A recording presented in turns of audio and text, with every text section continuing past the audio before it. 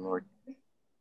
Father in heaven, we just want to recognize an awesome God that you really are. And we thank you so much for allowing us to know you in a personal way through your word. And we especially thank you for the opportunity we have to be part of a biblically right-thinking church, one that exalts your name and exalts your word.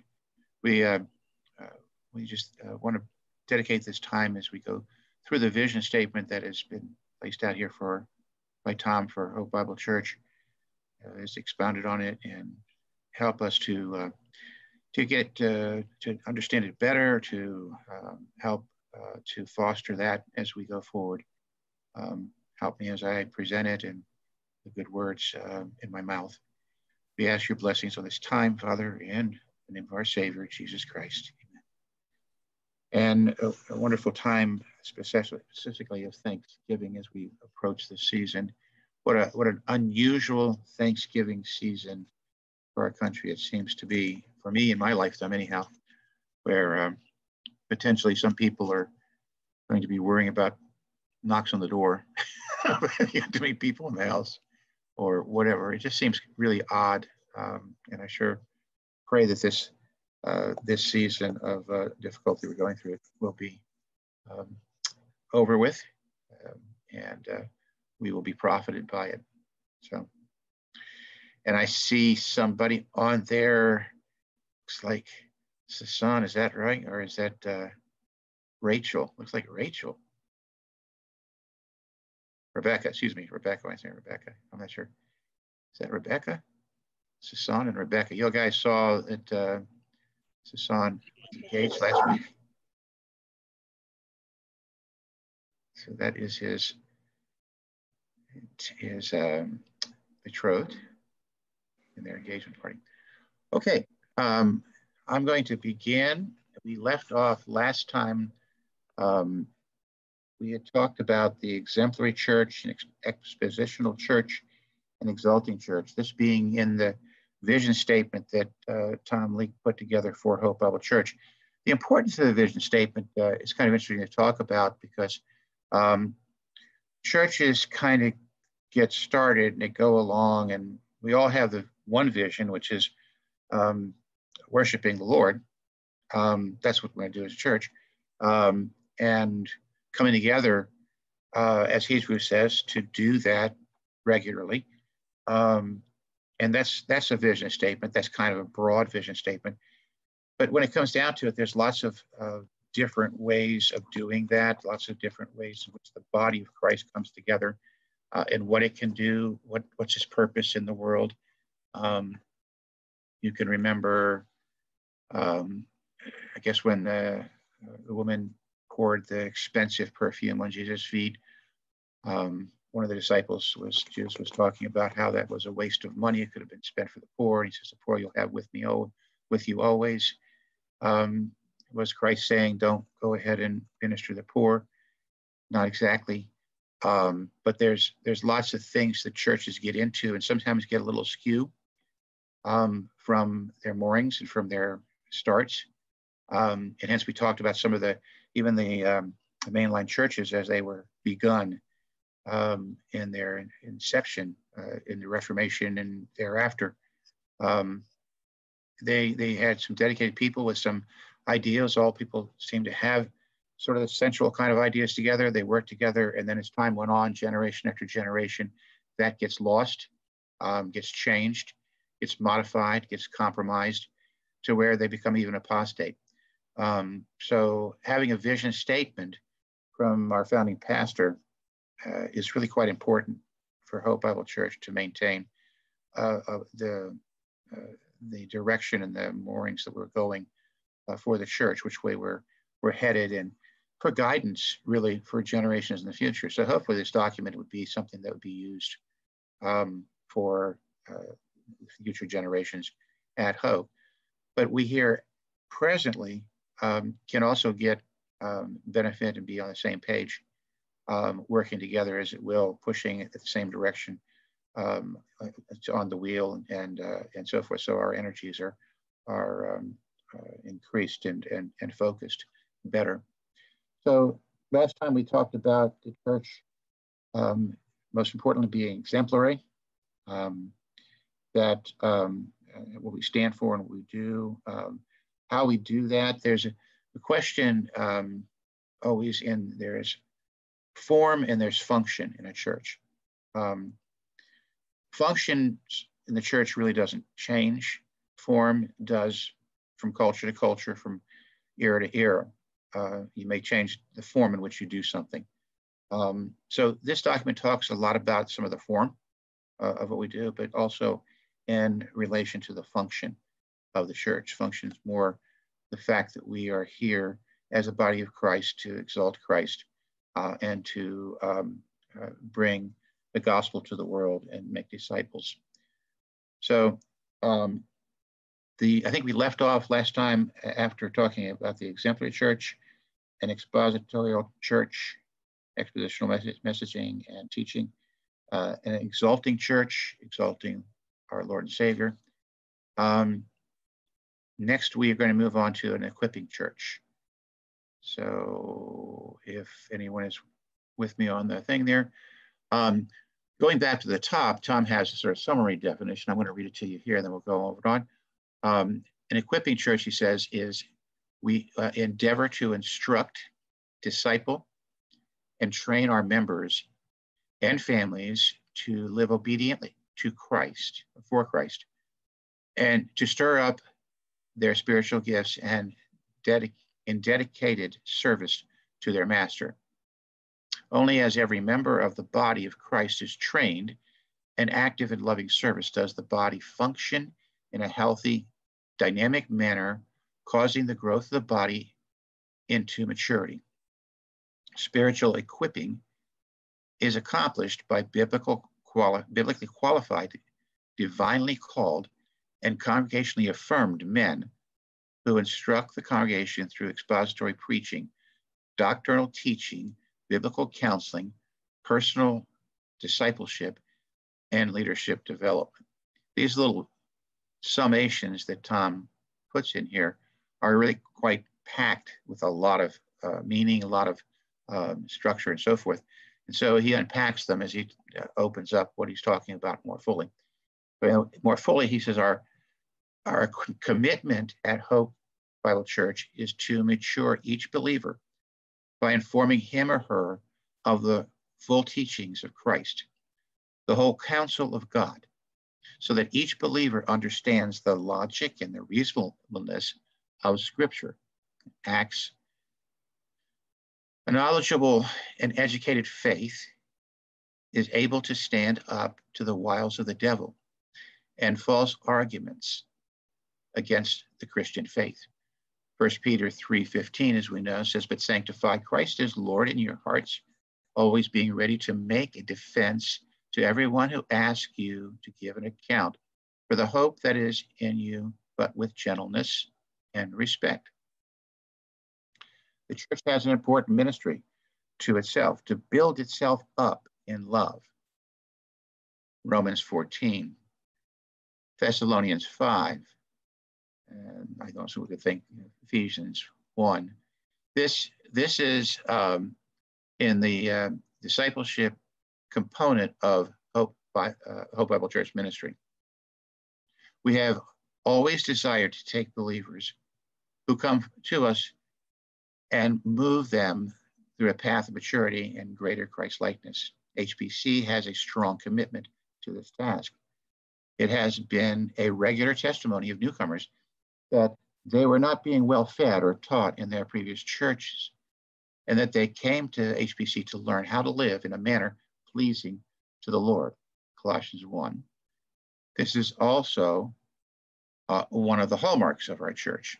And I guess, I don't know how many of you, I mean, the Hope Bible Church have felt that way, but I know being in the visitor ministry, that's often a complaint that I hear, and people are researching us online are looking for a church that has some real solid, challenging teaching that moves them forward, maturing them. In order to have a strong discipleship ministry, we maintain a high view of Scripture. We talked about that earlier with an exalting church. Scripture is primarily means of our sanctification that the Spirit uses, that God uses. We hold convictions concerning the sole authority of the Bible over all areas of Christian doctrine and practice. No human counsel speaks for God, only Scripture. So some of you that come out of the Catholic faith, you have the Pope, you have the magisterium, other churches have their hierarchy and synods and whatever else. The only thing that speaks for God is God, his counsel. We defend this high view of Scripture because we have a high view of God. Scripture is the voice of God who never errs, has all wisdom, and is perfect in all his attributes. Another important component to establishing a strong church is to identify the men God is raising to be elders, pastors in the church. The local church, as it matures, needs a plurality of elders who bring wisdom to bear on a number of vital issues in the church will face. And we talked about elder role and the reason why plurality is important and so forth. Multiple elders give stability and a biblical wisdom to each issue as it is encountered. Elders must be well qualified and mature men of faith who can humbly listen to each other, learn from each other, guide the church in spiritual beneficial ways. They are to be men who are affirmed by the entire congregation as ready to lead. And then they are appointed to be elders to their office of shepherding. This doesn't mean that the congregation elects elders necessarily, as we talked about with Hope Bible Church, but there is a time frame when things are put out, and you'll see someone is being appointed as an elder or a deacon. The congregation gets a opportunity to give input to the elders for that, so they may consider it. It doesn't necessarily mean they will not or do whatever the congregation votes on. These elders are to support the senior pastor's leadership in the vision of the church. This is an important thought process, and one that has not always been the case at Hope and been a cause of us kind of slow progress. There are some who would disagree that there should be a senior pastor, and some of those have landed at Hope Bible Church and given argument to that case, and not recognizing. We talked about that when we talked about the leadership of the church and so forth, and the reasons why there is, in general, a leader amongst the elders that will guide and so forth, as a pastor who has a vision and such, and they should move together in that thing. It doesn't mean that anyone's more important than others. It means people have different roles on the elder board as well. They join him in establishing and advancing it, and provide biblical balance to carry out that vision by providing their own insights and concern. In this way, the church is well balanced and not driven by one man. Biblical eldership is crucial to the health of the local church, and the church languishes under poor leadership. Leaders who are not qualified to lead, leaders with ill motives, leadership by only one man, and with leadership that is at odds with their lead pastor. So you can think about how this is an organizational structure, having infighting or something like that, or somebody who's not recognizing a leader, supporting a leader, and so forth, can be a drag on the church. Now, of course, the one leader, the senior elder of all, is Jesus Christ. So we all serve him. So we're all under shepherds that serve as elders in the church. But there, in a local congregation, there needs to be some direction, and there always seems to be one that picks it up. You can see that pattern even in Jerusalem, where James would have been at the council in Jerusalem looking to be the senior pastor. There's times where you see Peter certainly taking on that role and so forth in church history. We also believe that God has given us enough teaching and wisdom in Scripture to solve our counseling problems and effectively navigate all ministries of the church. We believe in the sufficiency of Scripture for salvation in Christian living. Psalm 119. We do not turn to psychology in an attempt to understand man to solve problems. We believe that is the role of God's word. God's word, properly understood and rightly applied, is what each soul needs. Very important part, particularly in our culture and society, that turns to quote unquote science, the science of psychology, the science of medicine, for solving many of things that are simply sin. And the Bible has the answer for those things. It is the remedy for those things. Not a pill, not a good feeling psychological talk or so forth. So in that case, that's a very important statement. Again, these are some of the form, function taking form. So believing in the fact that sufficiency of Scripture is very important. A lot of churches say that. How do they actually apply it? What form do they do? So this is going a little bit further and fleshing that out. This dedication to thinking biblically and applying Scripture manifests our desire to be good and careful disciples of Christ. In keeping with those beliefs, we dedicate ourselves to the use of Scripture in our own lives, applying Scripture, meditating on Scripture, memorizing Scripture, and conforming our lives to internalizing all the commands and precepts, Joshua 1:8 and Psalm 1.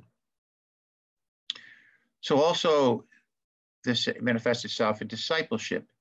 Discipleship in post-Pentecost era occurs in the context of the local church, not primarily by a strategy of one-on-one discipleship, though at the present and the past of overall design. Okay, so there has been a time, you're thinking about this one-on-one discipleship where you can think of Aristotle and Plato and others and so forth as these philosophers would disciple one another. This is not the design. It is Christ's design that the entire body use the varied gifts of the Spirit to minister to itself. And again, thinking again of what we just studied about the gifts of the Spirit and thinking of the body building itself up, using that thing, the dynamic body causes the growth of the whole church, Ephesians 4:16. Within the dynamic body, the more mature members help the less mature members to learn to pattern their lives after Christ, Ephesians 4:11-16, Titus 2. In this way, there is room for one-on-one and small group discipleship as well. Building up the body of Christ also involves a dedication to teach the counsel each disciple so that they may grow in godliness. And if you're following along, Hope is currently working and becoming a counseling center. But there's more to counseling than just having a formal center.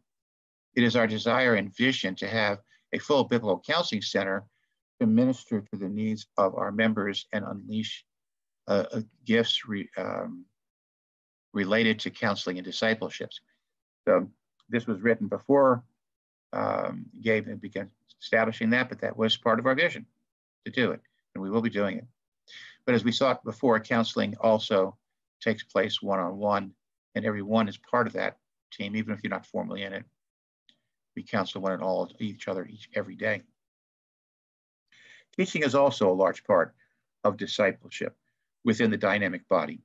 Each teaching event, whether in classroom, small group, or large setting, involves the impartation of divine knowledge and wisdom from Scripture, and, if believed and put into action, results into increased discipleship. 2 Timothy. This is one reason we are dedicated to hosting Bible conferences, for they contribute greatly to the discipleship process, since they provide a prolonged exposure to the Word of God from a gifted teacher. Leadership development also is a specialized form of discipleship. Much leadership development is supposed to occur in regular assemblies of believers as they worship and learn, 2 Timothy 2. In other words, Sunday at church are part of leadership development. In addition to this, specialized instruction help develop leaders, prepare them for humble, servant-like leadership. The shepherding ministry of the elders is consistent. They feed the sheep, guard them from false teachers, oversee the flock. Success in discipleship and the health of the body depends on proper trained, well-motivated men watching over the flock, from 1 Peter. So going Sunday morning and hearing an expositional message is all part of that in the equipping church. The family is also ordained of God, and we take our task seriously to help each member of the family live in obedience to God in Christian home. God expects fathers to lead their home with servant-like love, Ephesians 5. Wives are to submit to the real authority of their husbands as the Lord, trusting the Lord to direct their husbands, Ephesians 5:22. Parents are the primary ones commanded by the Lord to bring up their children in the teaching and training of the Lord, Ephesians 6. And how that plays out, by the way, in our culture is an interesting thing you might want to talk about. They are to teach the word at home to their children, disciple them, love them, pray for them, help them learn to mature through their years. The church joins the parents in this holy task, not to replace them, but to add to their holy influence with the full giftedness of the body of Christ, Ephesians 6:1. Our vision for the future is to continue to see a church and home work together to raise up the next generation of godly Christians and workers. I'd like to stop here just a moment. That's near and dear to my heart. Probably should be for all. Think of how this applies in actuality. Just the thing here where it says that God expects fathers to lead their homes and to be the one that they teach and disciple and so forth and love their children. How does that work out with a culture that we have? And in what areas are we talking about? Are we talking just about the Bible, the book? Is that what we're supposed to teach them, or is there other things that would be inclusive of?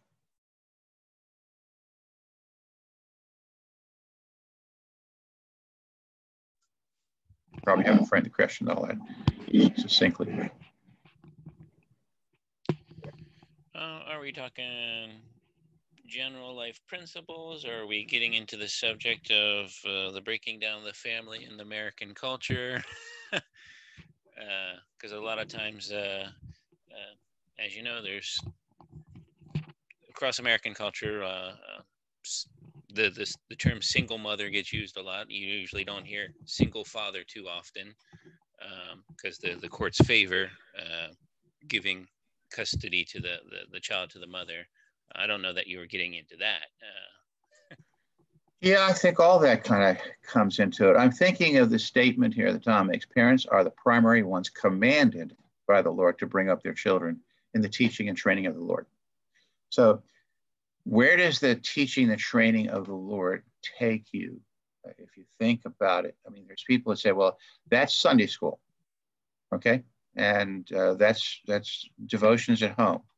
That's dealing with we'll read the Bible, we'll talk about the Bible stories that are in there, and we'll talk about, what Jesus did and what the commands are, and, we'll teach all those things at home. But does that have anything to do with anything else? I mean, where do the kids learn? Where are kids taught these days? Well, most people, parents ship their kids off to the public schools. Yeah, so, I don't want to be pejorative about thinking ship them off, because there's a lot of reasons why that has developed and makes sense to people. The concept, however, is who's most responsible. When we see kids going awry, and doing things. I hear it a lot. Parents say, I can't control my kids. They're going haywire and this and that. I remember my brothers would constantly say this. Ron had brothers that had kids before I did, and they always were, years ahead in their development of their children. And they would constantly tell me, he says, oh, just you wait the next couple of years, you'll see when they have all these problems and so forth. They were sending them to Montessori schools and other things, and I was doing homeschooling. Not that I'm going to say homeschooling is the only way, because it's not, but I was getting a lot of razz for being homeschooling, saying I was limiting my children and not teaching them what real world is about and so forth. And I was constantly getting this everything about just wait 2 years, wait 2. I'm still waiting 2 years, by the way, for the things that they were talking about that I was supposed to see in my kids. Not that they're perfect and not that they haven't made mistakes, but we taught taking this command here, took it seriously on every subject, not just the subject of, Jesus was born, lived, died, and rose from the dead and saved from our sin, but the subjects of science and geology and medicine and history and mathematics and whatever else. And we took that seriously, said that we're the ones commanded from a biblical perspective to do that. Now, you can do that. People do that within their guides of sending their kids to public school. So it's not like you can't do that and be following God's commandment. But the statement here is one we have in our vision is that we hold that strongly, that parents are the ones primarily commanded by the Lord. It's not, I couldn't really control it. My kids, the school system made all that problem and so forth. No, it's your problem. You're the one commanded to do it. So,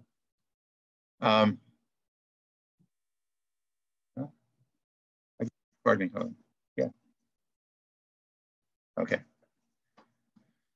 All right. So, I mean, that just occurs to me there too. And sometimes I get maybe too passionate about that. So forgive me if I offended anybody in that regard, because I don't mean to. But wherever children are educated, whether they be in our colleges these days, which we see a lot of craziness being taught in colleges, it's still, you're paying for it. The parents are the ones that are, I think, commanded by God to doing it. And that means doing it in a biblical manner. In particular, the church joins the family in discipling youth of the church as they get increasingly ready to transition from under their parents' authority to the authority and guidance of the church. In our vision for the youth ministry, it remains committed to coming alongside of parents by teaching the youth how to live for Christ. It is also our vision to expand our youth ministry to reach youths who do not have Christian parents. The youth ministry also is there to foster Christian friendships, learning events, and opportunity to learn to serve God in the church. It may be surprising to some that there, in the beginning of the church, there was quite, I think, somewhat of a disagreement whether or not we shouldn't even have a youth ministry. Because again, going to the previous statement, that parents are primarily in command bringing up their children and teaching them of the Lord. One could make go all the way to the other side and say, wait a minute, that's not the business of the church. That's my business. That they should be done that. Parents should do that. Teach parents to do that. And so there was an argument to that the youth ministry shouldn't really even exist. Okay. Any thoughts on that, guys? It's definitely an argument that can be understood. Yes. But I think maybe elders of the church and members of the church realize, as you stated, there are some youth that don't have Christian parents.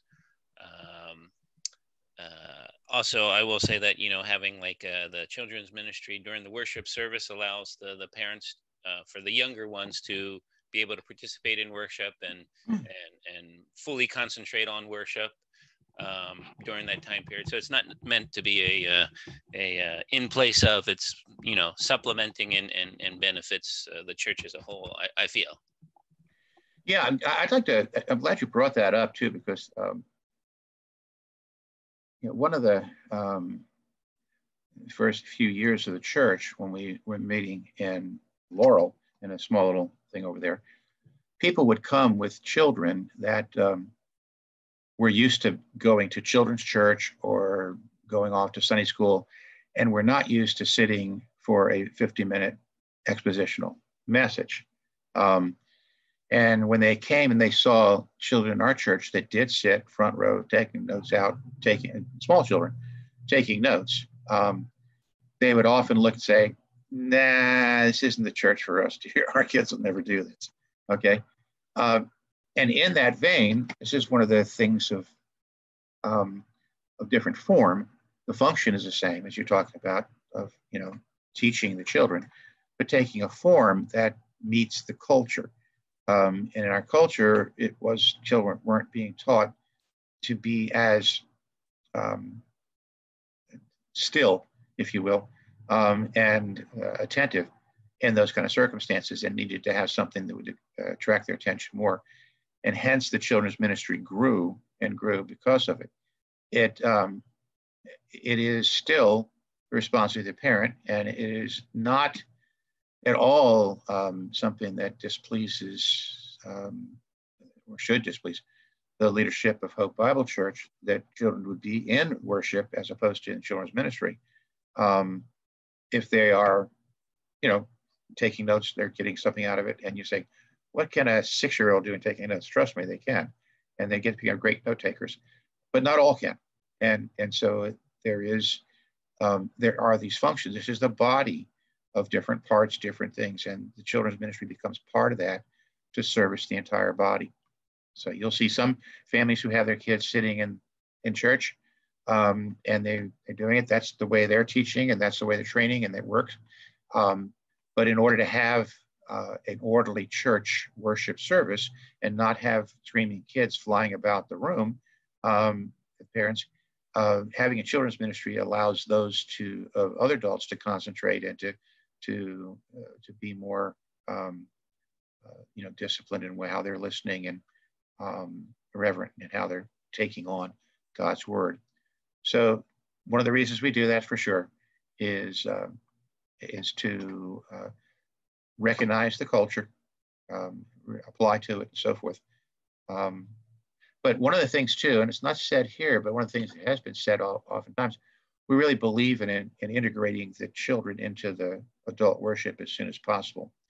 And some of you who may be familiar with it in the 80s, where many churches established this thing called children's church, or 70s and 80s children's church. They had a wonderful children's church, and a thriving ministry going in children's church. What ended up coming from that, however, because we had the little the salty songs and sonnets and whatever else music, much of the music of the church for the adults was lost. And then when these youngsters became adults, they were looking to something more. You had this clash within a church, a division within a church, where you had lots of arguments over music and form and how worship is done. Do you have drum sets up on stage? Do you have electric guitars? Do you have no music at all? Do you sing old hymns? Do you sing worship songs or whatever else? All this takes place because you divide the kids out from adult worship. So it's important to integrate them into it so they can appreciate what has been, before. Not that they have to stick with it, but that they can appreciate it. Comments on that? Anybody want to jump in? Or okay. Okay, the church must also be invested in training women through a vital women's ministry that is committed and solid teaching, application of scriptures, guides as fosters feminine discipleship, and develops and trains and equips women to exposit the word and wisely apply biblical truth. Our women are to be taught by other women how to love their husbands and children.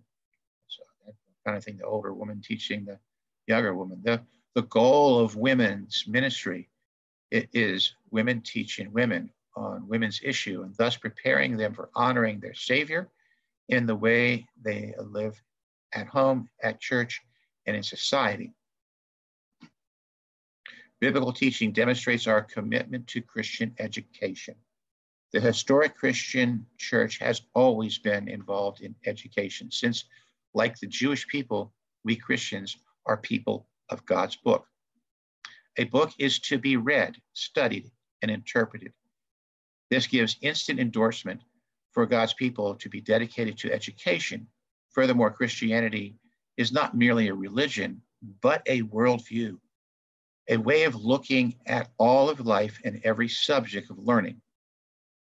There is a Christian view of science, the arts, humanity, history, math, literature, economics, anthropology, athletics, and every other subject. Part of the vision of Hope Bible Church is to be an educating establishment to all who will learn. This includes establishing a Christian school for young people, a biblical institute for adults, and a seminary for those training for ministry. One of those three we've accomplished. We've got a biblical institute going on. The second, we're kind of partway into with a Christian school. We have Hope Academy, but that's not really totally a Christian school. It's a homeschool tutorial, and it helps assist parents in doing their training of their children. But we don't have actually a school for some parents who really homeschooling is not going to be a possibility.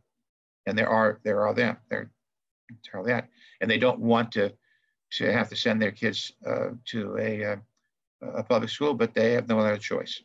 So that's something that may be in the future to think about. A seminary for training ministry. We do some training of that already.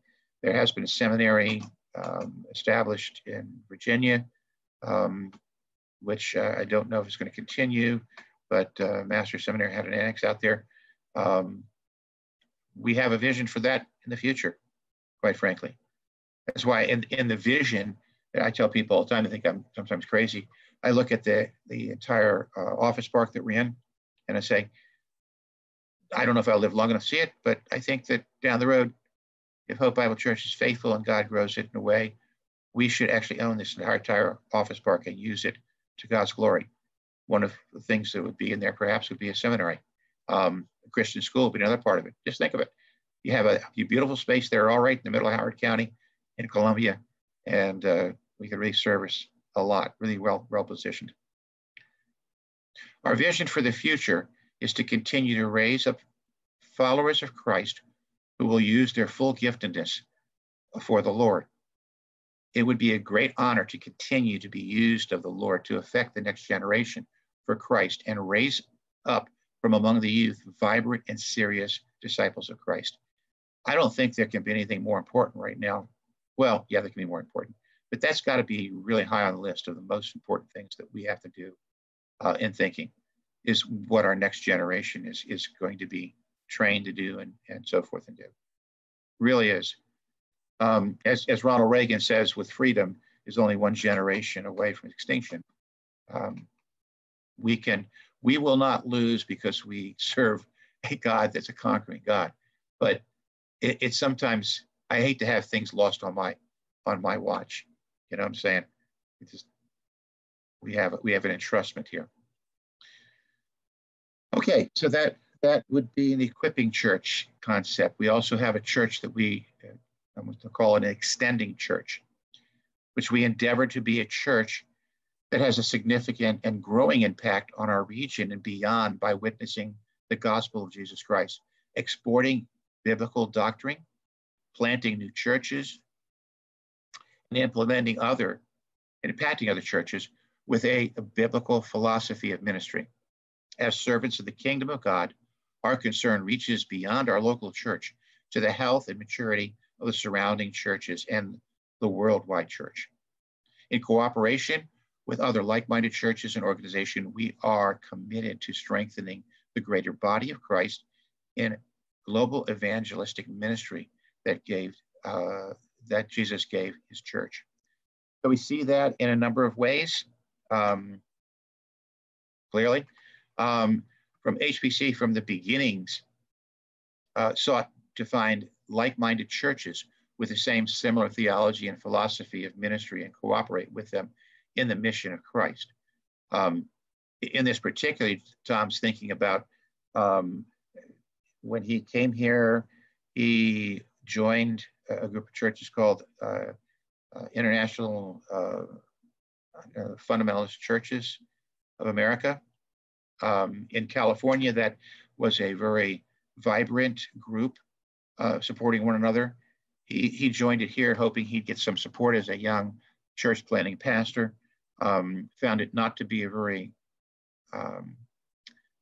healthy in the sense of energy group, and he provided a lot of energy too. It helped it grow some, but it was not some group of mature pastors there to help him and so forth. You do, some of you know Joe Bobby from New Jersey. We heard him speak and so forth. This was one of the pastors, I think, that Tom did get a great deal of mentoring and help, encouragement from as well. He was looking for that kind of joining and cooperation. So the fact that that wasn't there, ultimately, this is what happened. That's where Grace Advanced Mid-Atlantic grew out of, a cooperation of churches, something that Tom found like-minded pastors. They coalesced and they have been growing. Christ established an independent local church who must give an account directly to him as the head of the church, but he still expects those churches to propagate the same Christian faith and to work interdependently, especially in their witness to the world. Romans 16 and Corinthians 16, Timothy 4. In modern times, there are also Christian organizations called alongside local churches to aid them in their ministry. We strive to work in harmony with those who hold conservative evangelical positional approach. That can be a difficult, not only hard to say, but it can be a difficult thing to do to determine what other kind of organizations outside of churches that we can work alongside of, and that takes a lot of discernment. We benefit by cooperating with other churches because they serve as an example to us in areas where their ministries are more mature. We also seek to be a godly influence on them, having been the key instrument to draw together like-minded pastors and churches. The Lord used HPC to form a new fellowship of churches in the Mid-Atlantic region. These churches presently cooperate together in a number of ways, including a joint annual conference, shared events, pastors and wives get-togethers. That's quite an important thing, by the way. We don't think of that as much, but pastors, being a pastor is kind of a lonely position at times. A Bible Institute, a website sharing resources, pulpit-fill, ordination oversight, administrative guidance, and other key teachings. So if none of you ever been to an ordination at Hope Bible Church, it's very interesting to see other pastors from around the region also coming and reviewing the men that are being ordained. It's a very helpful thing to keep the church healthy. Our vision for the future is to see this fellowship of churches expand and the cooperation increase. We desire to be able to facilitate and uphold new church plants. We pray the Lord will unite our congregation more closely through joint participation in a variety of ministries. The impact we seek is not so much social justice, fighting against global warming, saving the animal population, or anything in vogue in the political area. Focusing on those kind of issues is not wise, since it is important to affect the real change God desires in people. The power of God is in the gospel to change lives, and we are witness, as we witness gospel to the world, that they may realize their sinful and unsafe position before God, turn away from sin, and embrace full faith in the Savior of the world, Romans 1. In a day when causes, both political and social, run amok and beckon believers to give each of them attention, The Church of Jesus must be sharpened by the concerns of their Lord in the New Testament, not the world. That is very tough sometimes. And doesn't mean we can't be interested in politics, doesn't mean we can't be interested and so forth. But the church itself needs not to be sucked in or brought into these controversies, needs to stay true to what we need to be doing, which is Jesus' concerns, the Lord's concerns. The church was left on earth to advance the gospel of Jesus, Acts 1. Indeed, this is our number one task in the world and for the world. Our vision is to be committed to local evangelism in any form the Lord makes available to us. We plan to use personal contact, special events, worship services, written materials, service projects, and modern forms of communications, including internet, radio, TV, books, and podcasts. We also seek to support local evangelistic workers who take the gospel into subgroups of our church cannot readily reach. This would include supporting and participating in campus ministries, hospitals and prison, military organizations, etc. It also means that we are committed to starting and supporting evangelical Bible studies and other languages to reach subcultures God has brought from around the world right here in our backyard. And that's an interesting thing that Tom has mentioned numerous times, in the fact that doing foreign missions or reaching the world, we are basically in the Rome of the 21st and 20th century of the world. All roads meet here. People come and cross us. All cultures meet here. And being a church that can reach those people just by being where we are is really quite important. God has got us positioned. Commitment to Christ's Great Commission to make disciples of all nations also means we are committed to foreign missions, because most of the people in the world, 95% of them, live outside our country. They too, by the Lord's command, are to be given a chance to hear Jesus' death, burial, and resurrection. Our vision to see 10% of our total offering being designated to bring the gospel to the nations by supporting trained, called missionaries, supported pastor training facilities, and other related supportive ministry organizations.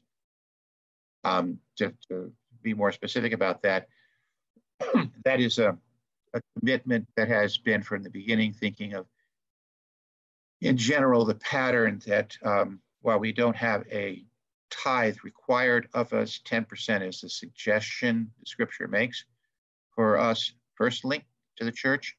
And the thought was within the elders for Hope Bible Church, that a tithe or a 10% of our income should be going to providing for foreign missions and so forth. At this present time, the church is about 7 or 8%.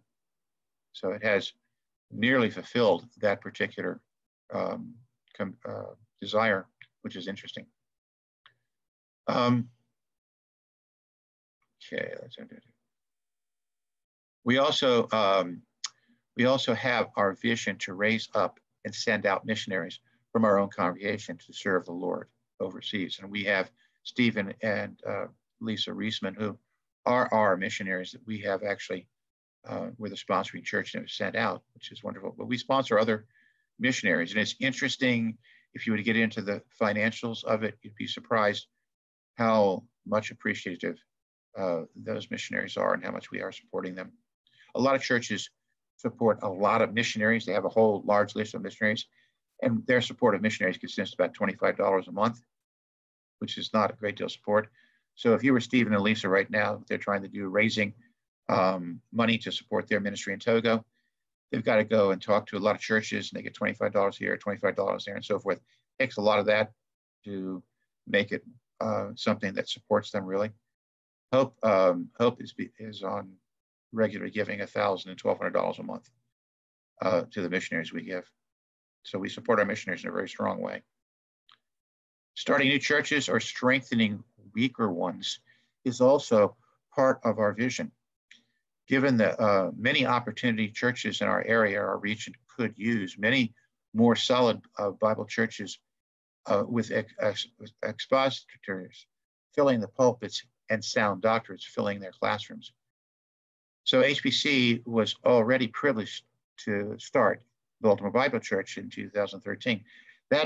Those of you who were not here then, knowing of that situation, that's an amazing story of God's chess playing and how he moved things around and bringing George and Jennifer Lawson to Hope Bible Church to sit under the discipleship of Tom and Alan and others and grow and have a desire to go to be even better trained at the Master's Seminary and come back, and always having desire to reach the inner city of America. And George is fulfilling that goal right now and doing great by God's grace. Our vision is to first establish our pastoral staff at HBC, then as the church grows, and then as the Lord leads, start other churches in needy areas. Through our fellowship of churches, we also support churches going through revitalization. Our church is not to choose between growing large or planting more churches, but to let the Lord grow his church in all aspects as he deems appropriate. And one of the things in that particularly that is played out, we were considering getting the new building that we're in right now and putting resources towards that. There were some that were making the claims, why don't we just spawn off new church plants. So we got 100 people, boom, send 100 people there. Each time you get 100 people and so forth. There is some problems with that from a standpoint of practicality. A strong church is needed, strong foundation for a church is needed to send out and support new churches, planting churches. So the concept that has come up, instead of having, say, 100 people, once you get to 200, split and make 100 two churches, is wait until you get 1,000 or 1,500, and then break off 100 of your members that go and plant a new church, gives them a good support structure to begin and have a church that will be able to be sustaining in itself. Whereas we started this church with 4 families. I don't know, there's probably 12 adults in the whole group. That was a struggle, okay? But that struggle is what God was in, so that struggle was going to succeed. But doing it from a rational standpoint of planting churches, it'll be wise to have a large enough critical mass so that a church can have a reasonable ability to be successful in where it's planted. Starting new churches or strengthening weaker ones is also part of our vision. Given the many compromising churches in our area, our region could use many more biblical churches with expositors filling the pulpits and sound doctrine filling the classrooms. HBC is already privileged, as I said, to the Baltimore Bible Church. Our vision is to first establish our pastoral staff at Hope, then as the church grows and as the Lord leads, start other churches in needy areas. Through our fellowship of churches, we also support churches going through, I guess I've done that, I'm reading a lot again. I'm sorry, doing that here. I am repeating myself. Our vision is not to choose between growing large or planting more churches, but to let the Lord grow his church in all aspects as he deems appropriate. All right. Trying to minister effectively in a postmodern world requires that we position our outreach before the world wisely. The modern liberal mindset is typically adverse to the ideal of evangelism and religious conversation. Any of you ever experienced that in this world? And how postmodernism is affected it? What would be, by the way, a definition of postmodernism? How would anybody define that? I think probably the summary statement was your truth is your truth and my truth is my truth. Right. So how would that affect the evangelism of basically going out? Don't impose your truth on my truth. Yeah, and our culture has subscribed to that a lot. So you get a lot of pushback, and people think not listening to the message, you're not reaching them in the culture by using it. That method that was worked before postmodernism became popular. Okay, so people of other religions often become defensive if they think somebody's trying to convert them to Christianity. While not being shy of seeking conversions, we present our gospel work to local outreach as education.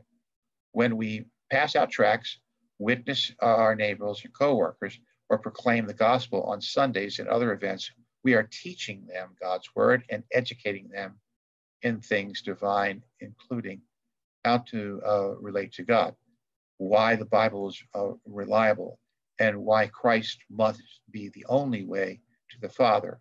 Since education is a word and concept the world appreciates and readily embraces, we use with unbelievers it to explain our outreach ministries and accomplishing.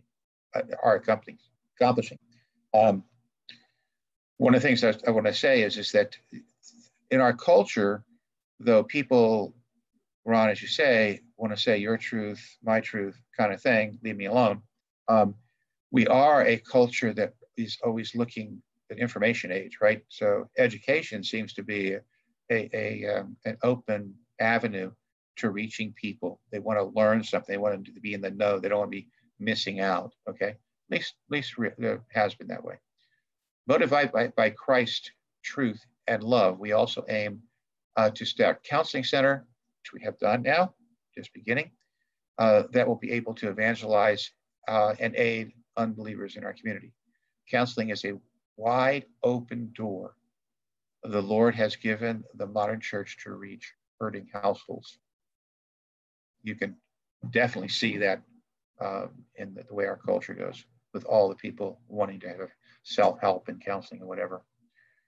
Training in evangelism helps to undergird our evangelism initiatives and vision. We seek to train our people how to bring up spiritual issues in conversations and then present them in a cogent gospel presentation. We also urge the congregation to use church invitations as a way to evangelize. Often visitors will first come to a church event like the women's breakfast or youth retreat before they visit a Sunday. We urge our people to look for those kinds of opportunities. Our vision is to have a pastor of missions and evangelism and other men gifted in evangelism train the congregation both in the proclamation of faith, evangelism, and the defense of their faith, apologetics, in a variety of venues. And I hope to be doing a class in spring on apologetics, which will be, I think, very helpful to some that would kind of want some kind of exemplification of how do you do it in this world, and how do you stay true to the gospel. An expectant church is also what we endeavor to be. We endeavor to maintain a healthy anticipation that God will continue to work through our church as we take further steps of faith, pray earnestly, rely on the Holy Spirit, and keep our hope fixed on Jesus' soon appearance in the sky. From our inception, we have been a faith venture.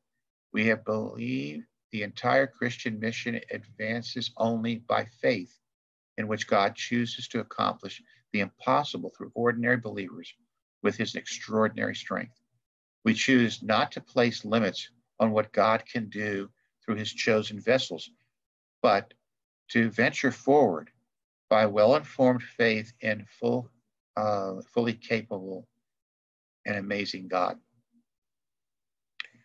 So this is one section that I think often gets reduced as the church grows. sometimes we start relying on our own abilities and our savings and whatever else it might be. So an expectant church, Hope Bible Church from its inception has been a faith venture, and that is quite true. We talked about that earlier. That means we venture forward without adequate earthly resources, trusting that God would supply the needs for his church if we first obey, rather than waiting for money to be for the monies and support to come. From church planning research, we read statistics about the difficulty of starting churches. Some 50% of all church plants fail due to a number of factors, like the support is one of them. Unlike many church plants, we have no mother church or denomination backing us.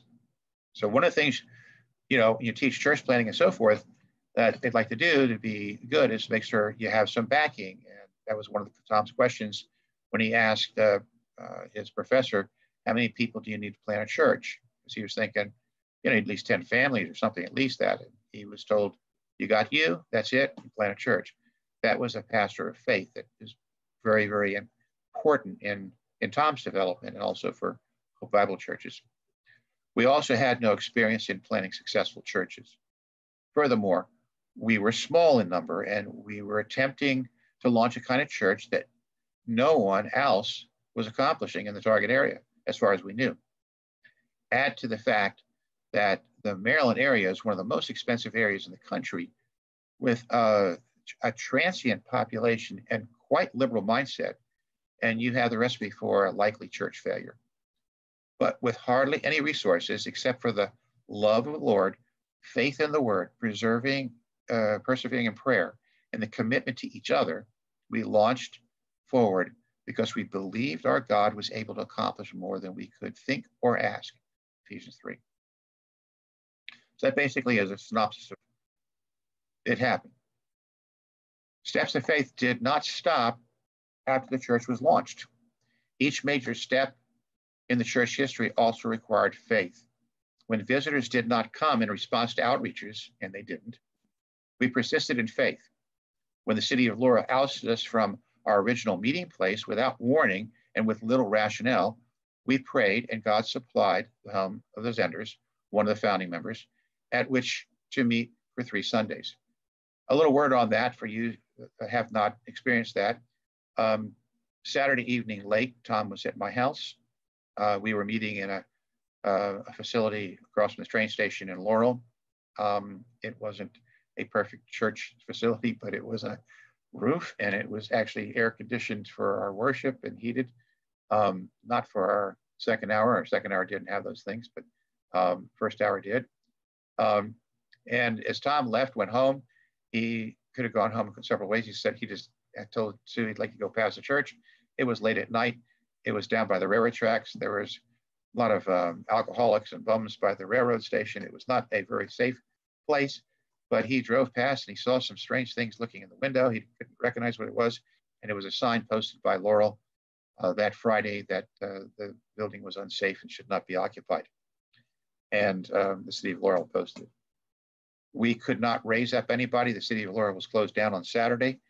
We were thinking all of our books are in there. We were thinking for our song books and so forth, chairs. What are we going to do? We don't even have anything. Our Bibles. Can we even enter the building? Finally got a hold of the man who actually was in charge of that. He was had took the weekend off, went to Ocean City, was on the beach. I remember Alan and Tom talking to him on the beach and him saying, well, that's okay. You go ahead and meet in there anyhow, and we'll settle it later and so forth.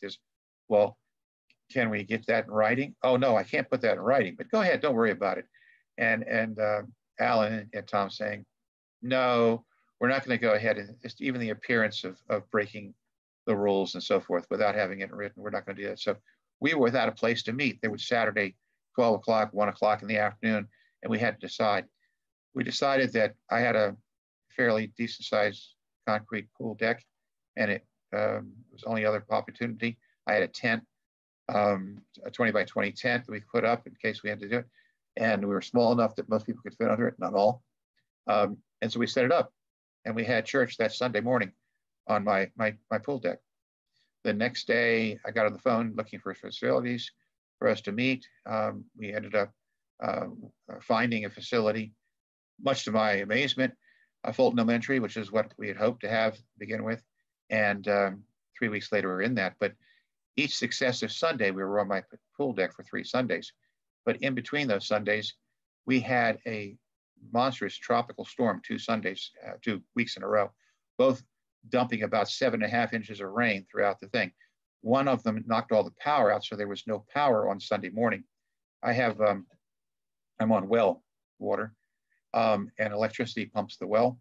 Didn't have the well, so if somebody needed to use the facilities, the toilet, there was no water to flush the toilets. So people at church I provided a 5-gallon bucket. They would dip water out of the pool. They'd take it to the toilet, and that's the way they flushed the toilet. Once you know how Hope Bible Church began, it's a very, very funny story as we do now, but it was an amazing provision of God's grace. Though it rained like Noah's Ark through the week, and we had no electricity, Sunday mornings in October were absolutely gorgeous. There were azure blue skies. The temperature was 71, 72 degrees. It was absolutely perfect weather. God gave us for every one of those things. The 4th Sunday, we were in a new facility at Fulton Elementary, which we were there for 10 years. And they rolled the red carpet out for us, and we grew in there, and it grew for us in there. An amazing situation of God's provision. Just one of the things that went on. God supplied Fulton Elementary, as it says here, and the Leaks home for the needs for their 10 years. Still, growth was slow, resources small, though morale was not always strong. That was what I said. We had the joy of the Lord. We could not see with our eyes how we would gain the proper leadership for the church, an adequate long-term facility, a start of many needed ministries.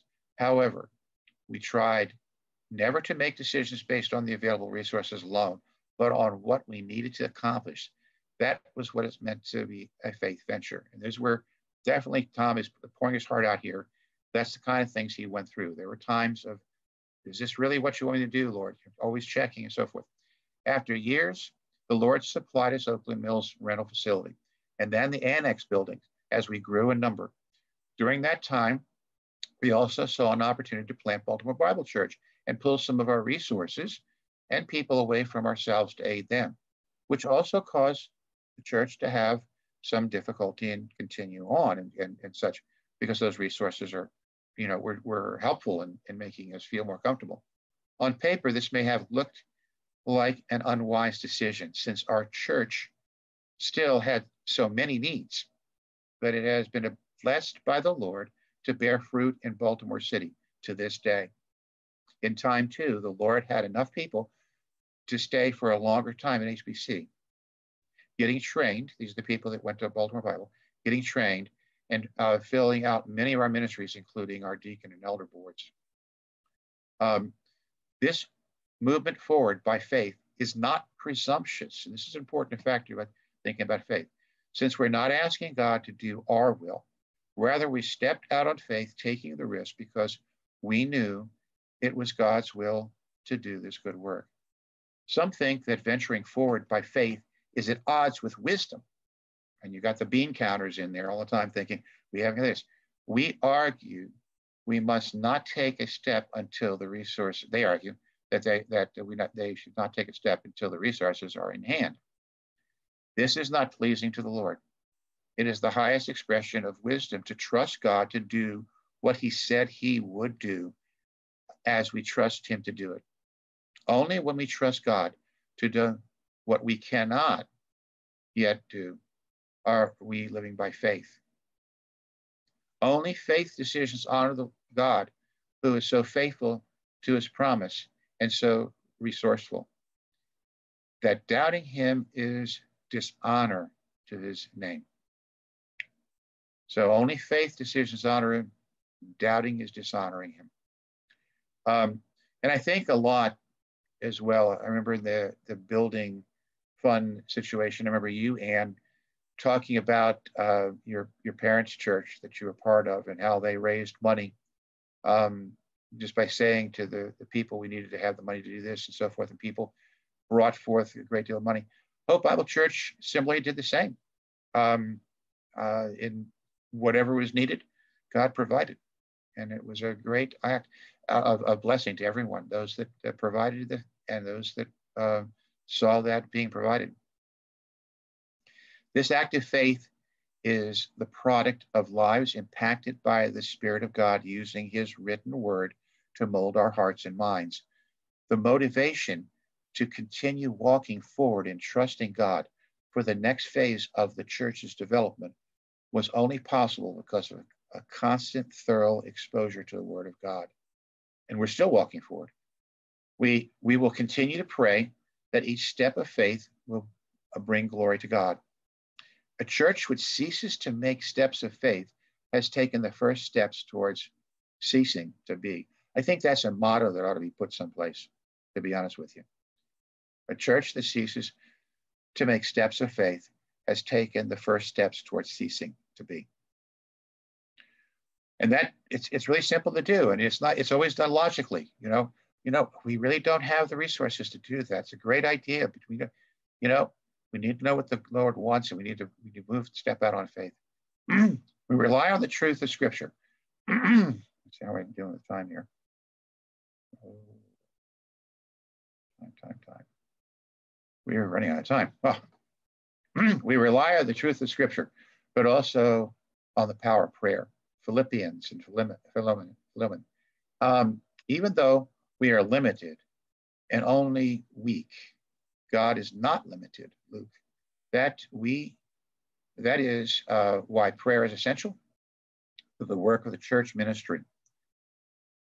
For future, we continue to be committed to individual prayer, small group prayer, corporate prayer times of prayer, because we think we will make any real spiritual progress apart from prayer is preposterous. And that's why we are praying church. And it really is the most powerful weapon and resource we have. Our consistent commitment to prayer is a reminder to all of our consistent reliance on God. And what better place to be reliant on than God? What else would you want to be reliant on? Prayer is the atmosphere in which the Lord works his gracious will in Ephesians. Okay, we will have to pick up on Excellent Church next time and go through the marks of a healthy church next week. So we'll have to close at this point. And I want to leave at least a couple minutes for any comments or any explanations on what we've talked about. Any questions you want to have answered for next time through? I have one question. Yeah, well, all the way back to senior pastor. Yeah. And I guess as I think through what I know, what little bit I know of Scripture, I don't know that. I mean, you brought up the example of James, being possibly senior pastor, and Peter being a senior pastor. But I don't know that. I don't know that there is kind of like a mandate or an instruction or precept where a senior pastor is kind of mandated. The only place that I could see in Scripture where maybe, outside of James and Paul, there's a senior pastor is where Timothy was left in Crete to kind of appoint elders and do those things, basically kind of, and set the direction as a senior pastor. Would we say that is kind of the flow of, the kind of the position of senior pastor? Willie, there was a whole lesson that we worked on when we talked about elder role and the role of senior pastor. And there's a number of scripture that Tom has which supports that. That ones you bringing up is one as well. The real concept is organizationally, that any organization has somebody who is going to end up being in charge of leading, whether it's just facilitating and leading a meeting and so forth. But when it comes to a church with vision and the vision that the church has, that there needs to be a collection of people who get behind that singular vision, or else you have basically floundering. And that's where you saw with where James rose to that position in Jerusalem. They rallied around him as a person to do. You saw the same thing if you'd look to the founding of this country, the Constitutional Convention, and so forth. The people that rose to leader, there was no one saying, "Okay, you are our leader," and following it. But ultimately, somebody does, because of their giftedness, because of God's set it up, puts it that way. In our case, it has been kind of simple for Hope Bible Church, as Tom being a founding pastor, the only pastor until he ordained Alan, that there basically is a senior pastor, as all pastors, right? But we believe also in a plurality for many reasons that we talked about as well. When you get that plurality, everyone on there is as valuable and as weighty as anybody else, but each have their own area of giftedness and so forth. If somebody is terrifically gifted in real estate, for instance, and understanding real estate, and he's on the elder board, the other elders who don't know anything about that or finance, they're going to look to him for from guidance and so forth. So that portion, they end up being the senior pastor. And by definition, having a staff pastor, in our case, Tom being the only one for so long, everything kind of goes through that as sort of as a command center, and they act in knowing more about the church. So they just, the connections are there and so forth. So there's lots of reasons. We could look at, next week, I'll bring them back up again to answer that question because time's out. But there's reason for senior pastor in Scripture, as shown, as demonstrated in the New Testament church, but also just logically deduced from Scripture, what goes on. I'll answer that further, Willie, next week. I'll promise to bring that up first, if you will. Okay.